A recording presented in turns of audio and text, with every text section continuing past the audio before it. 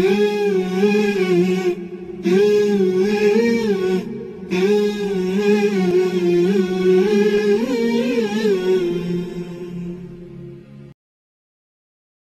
الله الرحمن الرحيم الحمد لله رب العالمين وصلى الله وسلم على نبينا محمد وعلى آله وصحبه أجمعين. When you talk about peace, the world today is yearning for peace. All over we see conflict, whether it is conflict between nations, conflict between ideals, conflict between ideologies, conflict on economical basis, conflict on political basis. We sometimes even see conflicts for personal gains. Every conflict takes away peace. Every conflict takes away tranquility. Every conflict takes away peace of mind. And the question is, do we truly need conflicts that results in removing peace of mind? The answer is no.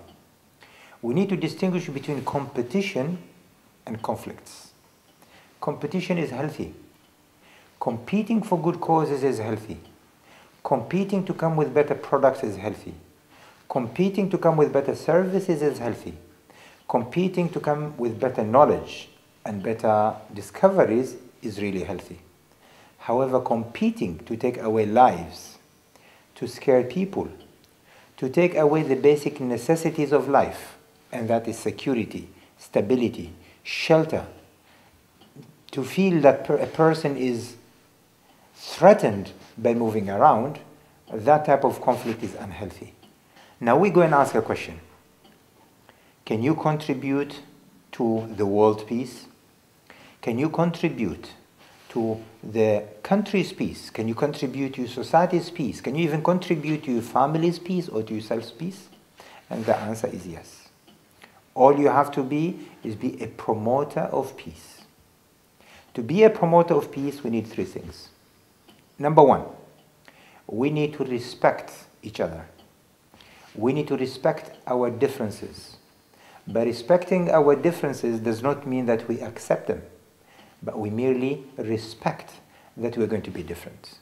For Almighty Allah says in the Quran, وَلَوْ شَاءَ رَبُّكَ, if your Lord has willed, لَجَعَلَ النَّاسَ أُمَّةً وَاحِدًا, He would have made this universe, He would have made this world, He would have made everyone to be of one nation, to be of one unit, one community.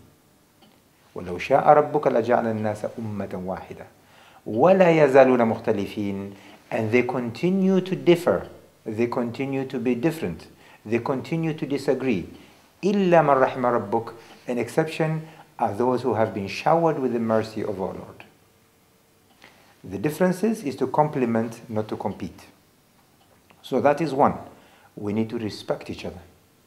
Number two, we need the element of tolerance. Tolerance is to ensure that we do tolerate the differences that we have. We allow people to go and practice whatever differences they have, as long as they do not threaten the overall peace. So we need to coexist with each other and unite where we unite in thoughts and in intellects, unite where we agree on specific elements, and then respect our differences. That is number two. Number three, we need to avoid elements of retaliation.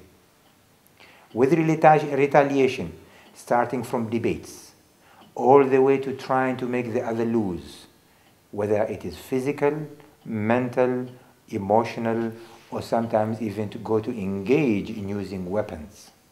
With that, if we can respect each other, tolerate each other, and then try to coexist by avoiding retaliation in all forms, that way mankind can prosper. That way mankind can coexist in peace, and the only judge is going to be His Almighty Allah. The only judge is going to be Almighty Allah. We are not judges, we are merely here to try to promote peace.